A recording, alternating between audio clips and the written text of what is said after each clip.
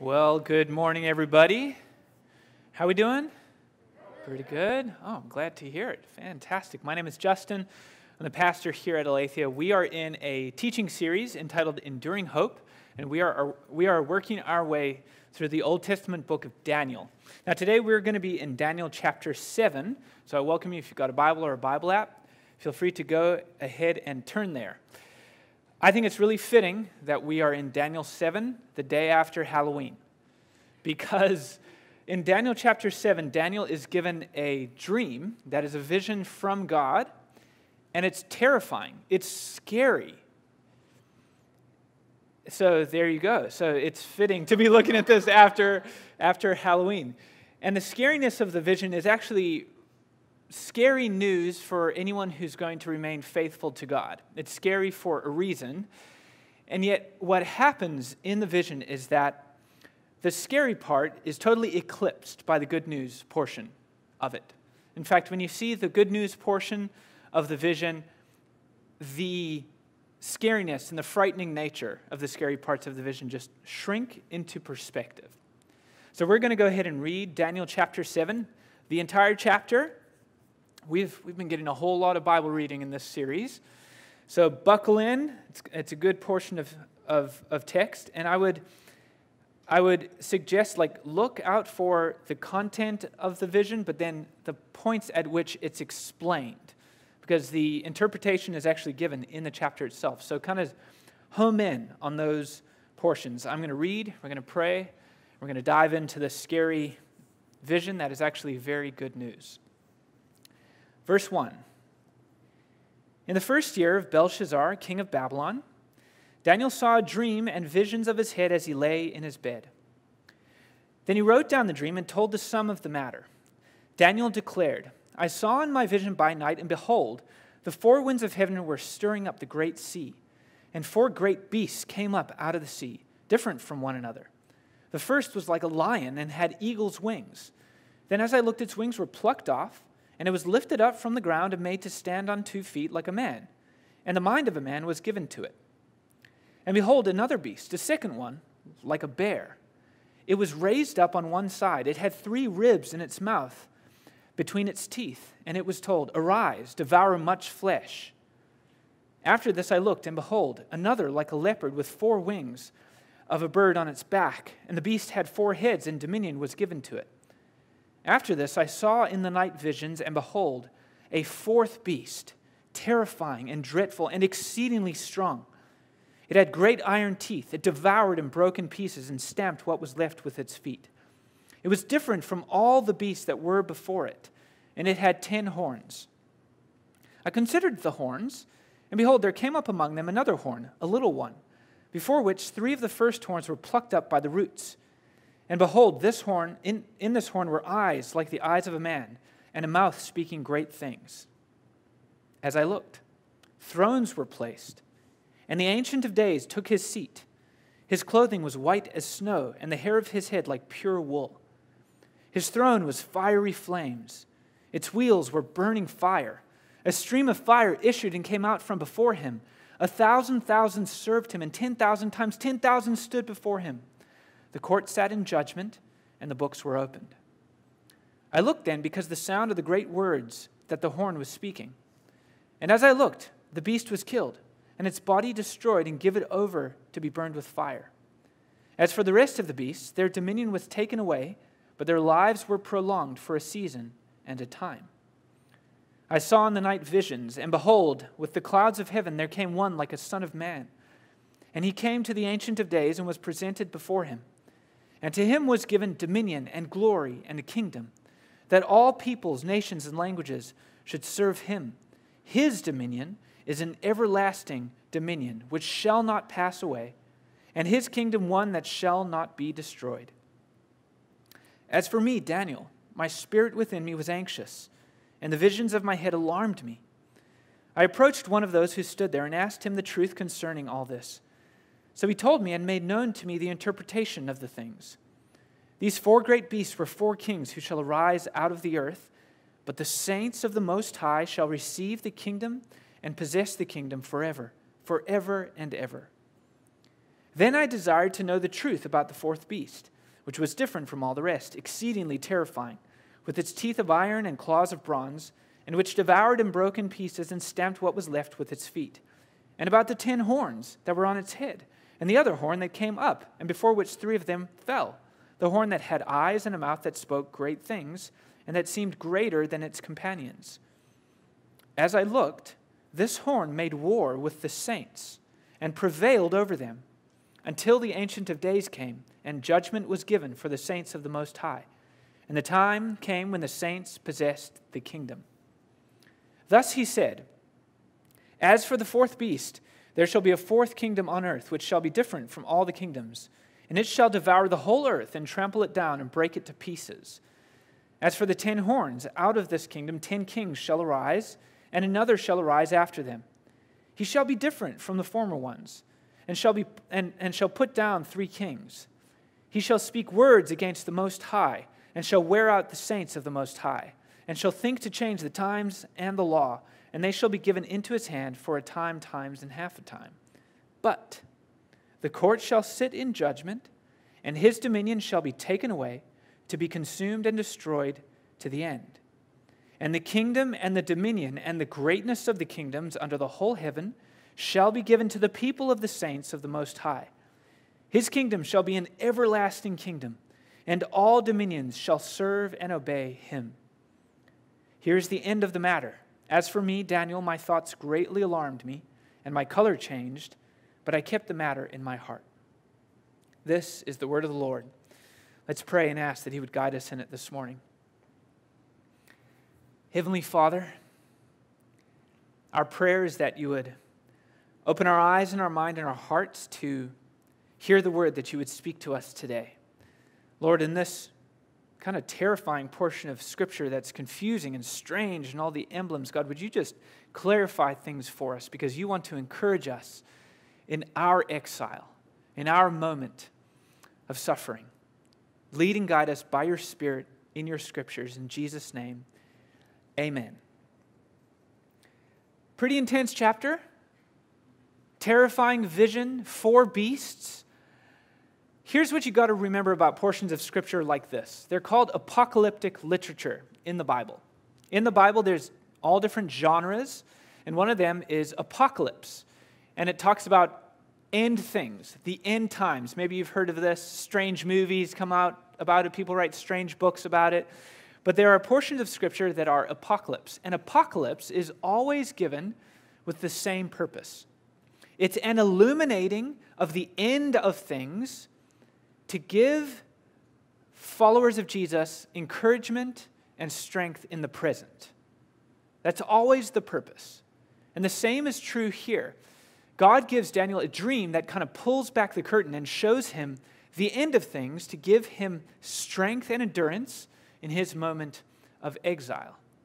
And though the vision is terrifying, the good news about it kind of eclipses what is terrifying about that dream. Now, because it's about beasts, it made me think about the fact that I've been trying to train my daughter to not be scared of bugs. In the Chapman house, we don't do great with bugs. I think my son Nolan, who's the youngest, is the best with them. He'll pick up a caterpillar and be completely fine with this. The rest of us scram. But I would say in terms of the boldness level, it goes Nolan at the top, then me, and then it's a competition between my daughter and my wife for who's most scared. But I'm trying to train my daughter about how to respond well when she sees a bug. So what typically happens is that she sees a bug and she zooms in on all the bugginess of it, and it might have ugly hairs or tentacles or fangs. And if she is looking at that thing and zooming in on all its features, she's terrified. So what I've been trying to do for her is to explain how much bigger she is. Even though she's a little girl, she is way, way, way taller and way bigger than this little bug. And as she's able to kind of take her eyes off of the intensity of the bug and onto, I'm far larger than this bug, then she's able to act somewhat sound around these bugs. This is kind of what happens in this vision. So at the beginning of the vision, we're given a vision of 4 different kinds of beasts.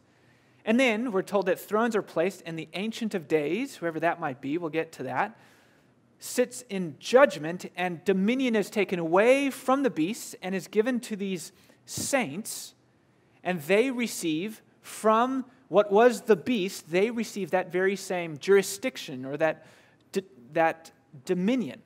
And that's really good news. Now here's the connection.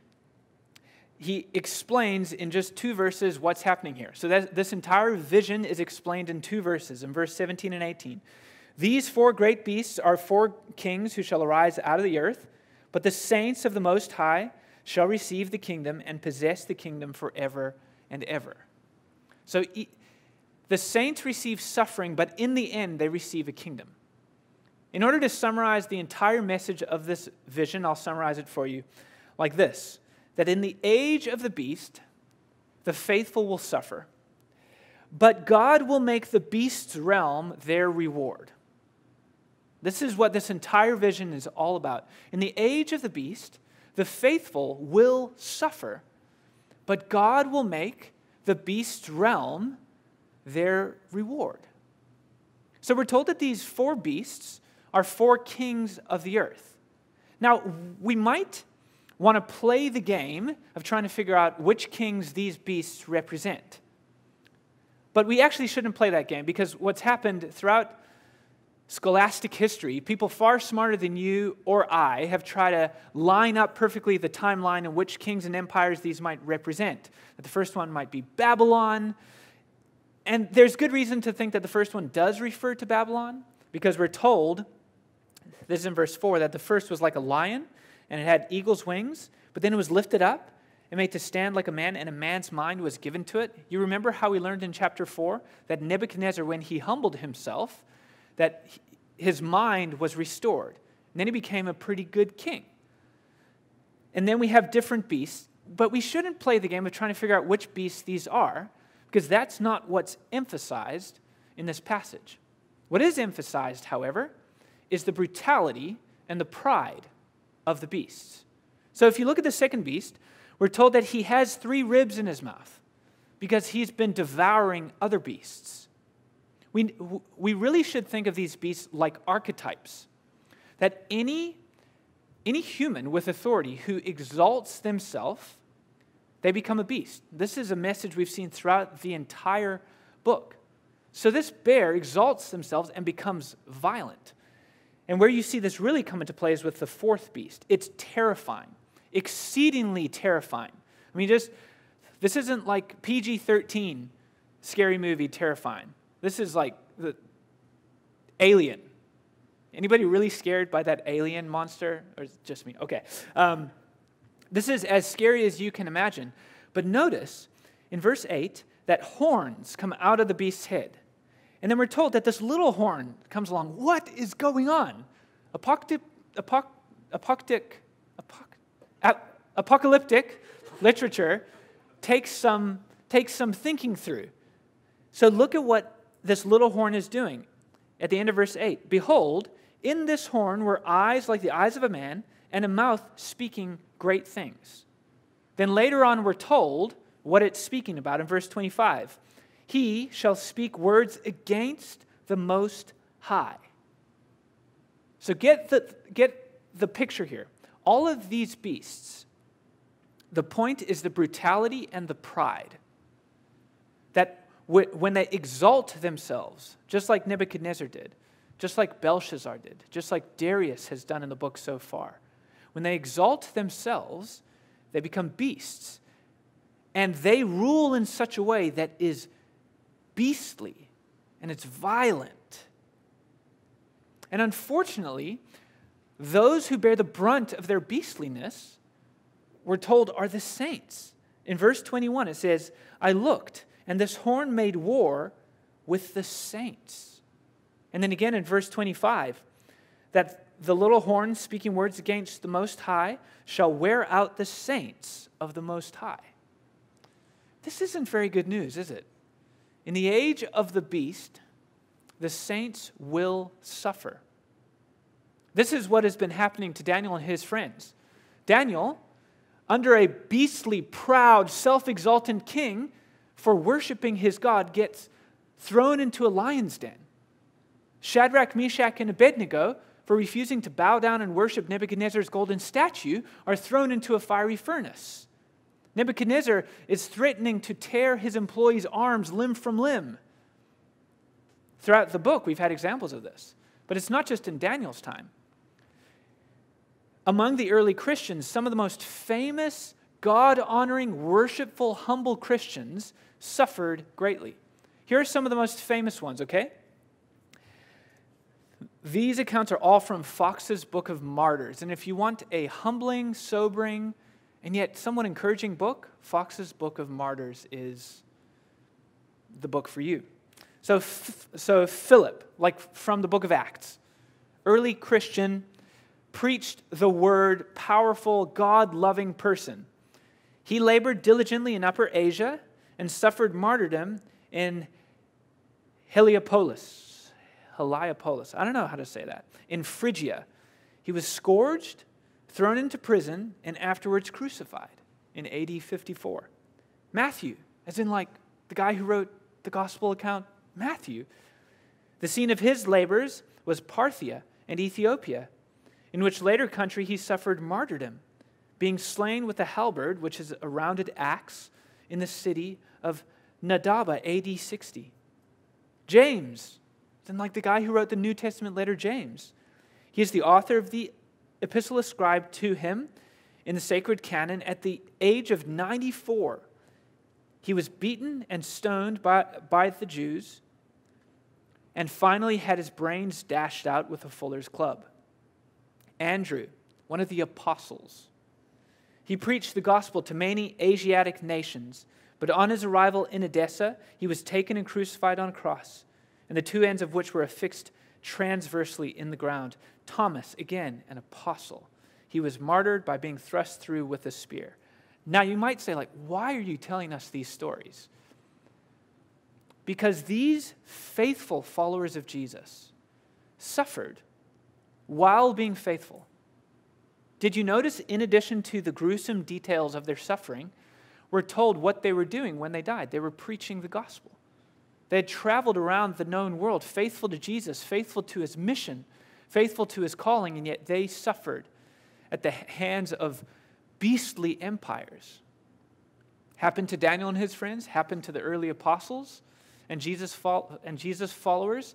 And here's the sobering reality. In ways great and small, it will happen to you and to me as well, to all those who would be faithful followers of Jesus.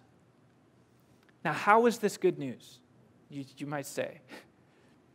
Because the reward for your faithfulness is so grand that it outshines and eclipses and dwarfs the suffering.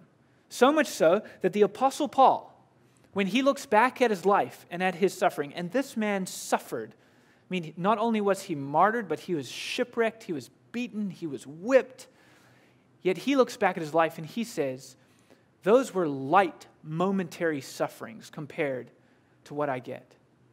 So if in the age of the beast the saints suffer, what is their reward for their suffering?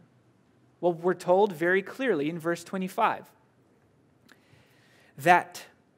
in verse 26. So the court shall sit in judgment, and if you remember from the vision that the Ancient of Days, which is a reference to God himself, he sits down and he judges the beast. He defeats the beast. He actually takes away their dominion. Verse 26.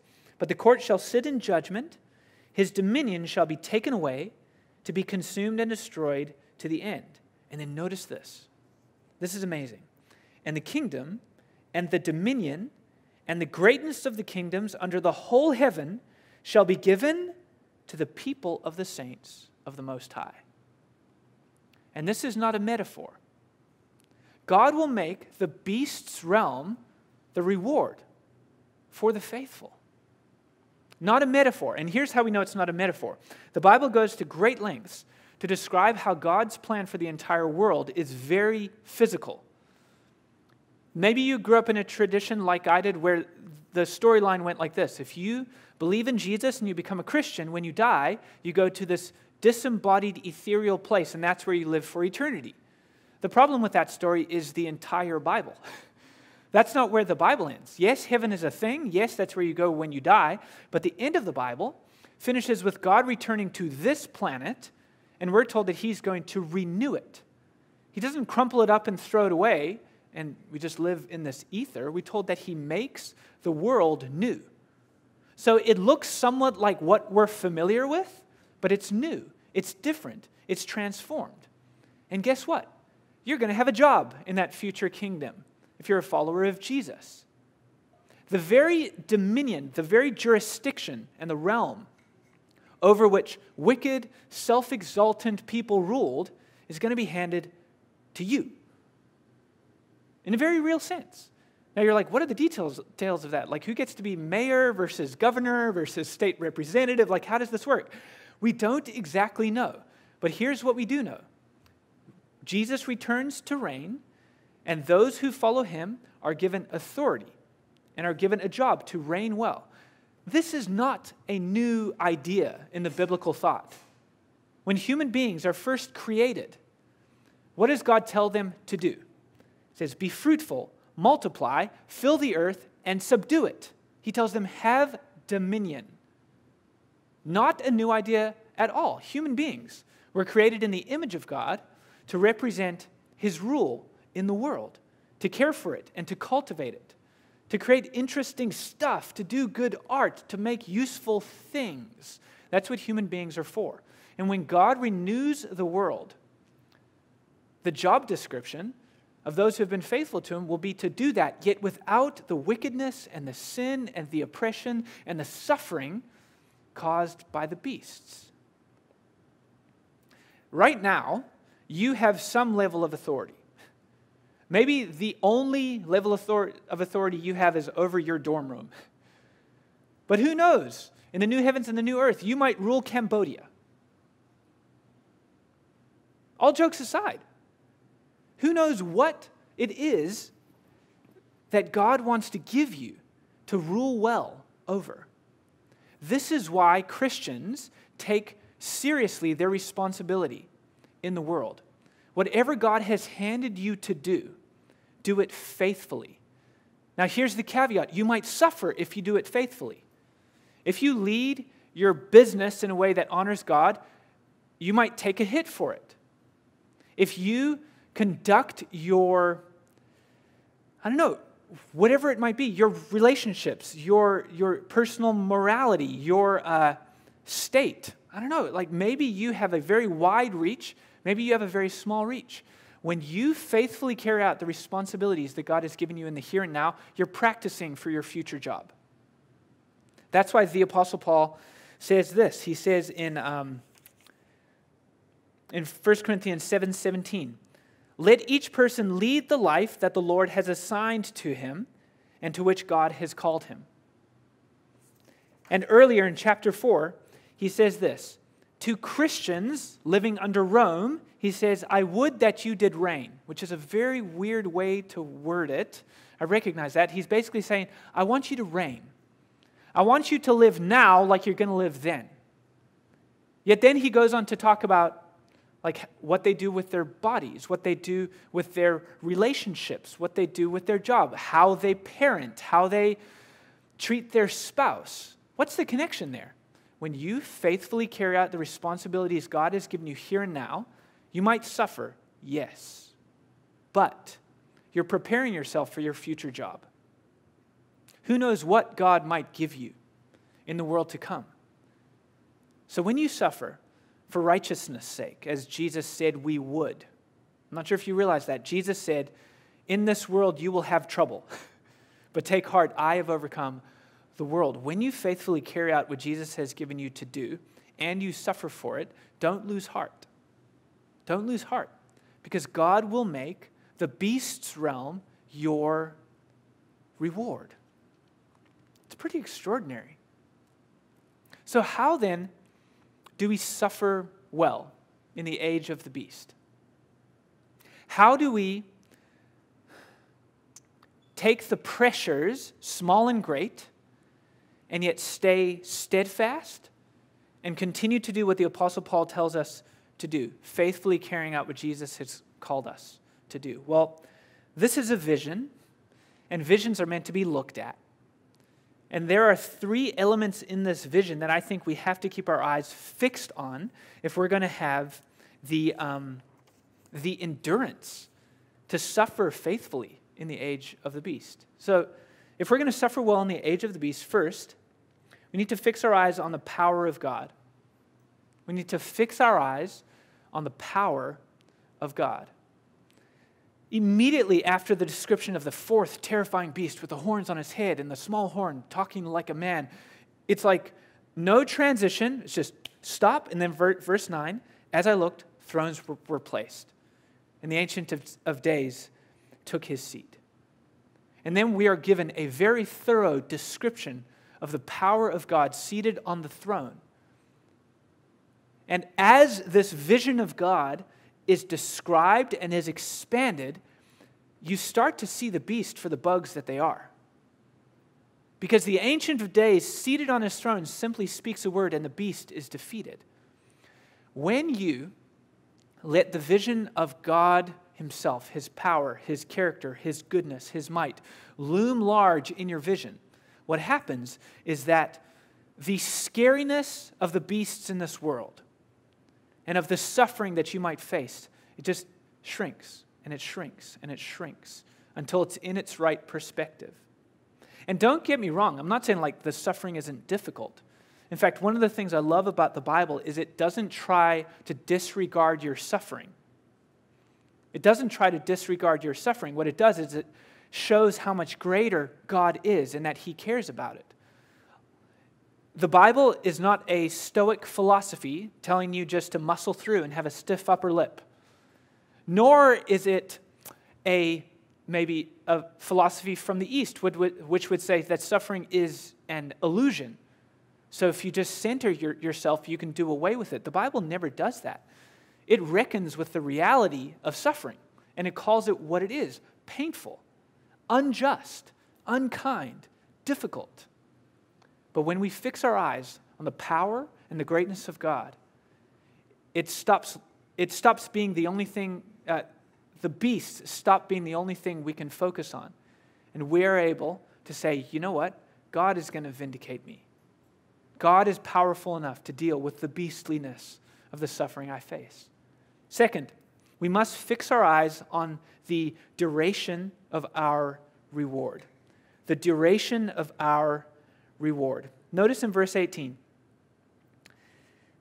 the saints of the Most High shall receive the kingdom and possess the kingdom forever, forever and ever. The Bible author here wants you to get it. It's not just forever, it's forever and ever.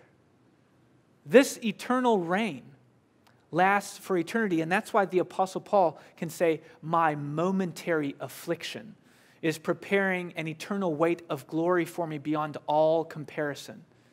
When you meditate on the fact that your future job will last forever, forever, and ever, you begin to get perspective on your present suffering.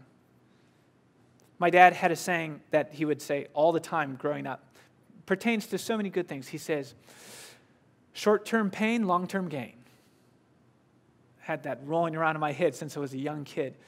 Boy, oh boy, does that apply here. When you are willing to put your lot in with Jesus, then you get short-term pain but long-term gain.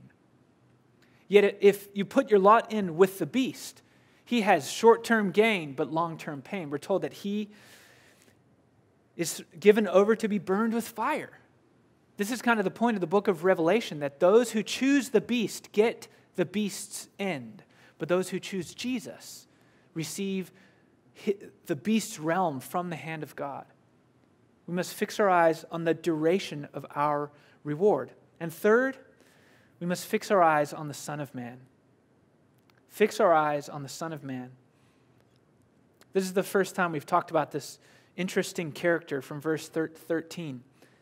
Behold, with the clouds of heaven, there came one like a son of man, and he came to the Ancient of Days and was presented before him. And to him was given dominion and glory and a kingdom. Here's an interesting Bible fact. What is the phrase that Jesus used most often in reference to himself? Son of Man. Jesus is this Son of Man who receives the kingdom and the dominion from the hand of the Father. And the saints are those who follow Jesus. And so Jesus receives the kingdom and shares it with the saints. But here's why this is such incredibly good news. Maybe up until now you've thought, well, this is science fiction. I've come to a church that believes in science fiction. But here's why this isn't science fiction, and why, though it seems far, to wrap our minds around it stretches the imagination, here's how you can know that it's true. This Son of Man has already begun the process. When Jesus Christ came into the world, he suffered at the hand of the beast. He stood before Pontius Pilate and was condemned to be crucified. And he went through that suffering, but it didn't end there. He was vindicated when he was raised to life by the Father. And then he ascended into heaven, and we're told that he sat at the right hand of the Father, having all dominion and authority until all his enemies become his footstool. I'm not sure where you thought we were in this timeline, but we are very much in the process of Jesus bringing all of the dominion and the kingdom under his jurisdiction until the time where he will pass judgment on the beast and share it with those who are faithful to him. When you fix your eyes on Jesus, here's what happens. You see the one who has already passed through suffering and was raised to life and given dominion. And you realize you're not believing science fiction. You're believing in a historical fact, attested to in the Scriptures faithfully. When you throw your lot in with Jesus, you too will pass through suffering and be vindicated. Your body will be raised to new life. You will be given a resurrected, renewed body prepared for the eternal kingdom that no suffering can touch, in which there are no tears, that will have no end. But you will, as the Scriptures say, shine like lights in the kingdom of our Father eternally. I'm not sure where this lands for you this morning. Maybe you are facing the brunt of the beast at the moment in some way, shape, or form. Maybe you feel like you're being attacked for your faithfulness to Jesus, whether it's your reputation is being attacked, or whether it's your mind is being attacked, whether you are just waking up in the morning and it feels like you're facing spiritual attack after spiritual attack after spiritual attack. It's no surprise, because those who are faithful to Jesus will suffer. But my brothers and sisters in Christ, hear this. Our forerunner has gone before us. And he has given you his Holy Spirit to help you endure through any suffering. These same people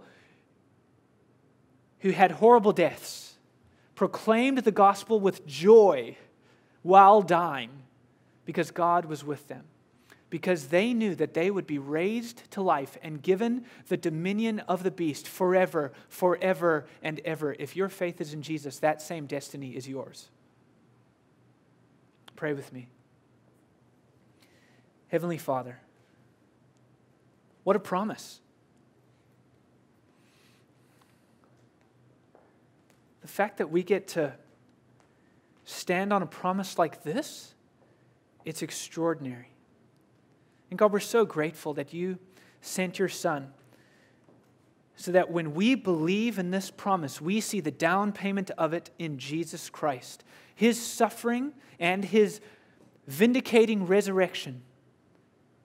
That's what we will experience as well. God, I pray for my brothers and sisters in this room who are facing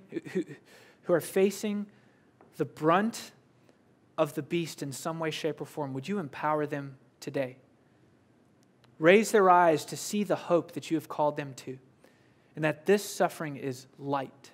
It's momentary. And it's preparing for us an eternal weight of glory beyond all comparison. Lord, as we take of the bread and the cup, point the affections of our heart towards Jesus, our Lord and Savior, who suffered on our behalf so that we wouldn't have to. It's in his name we pray. Amen.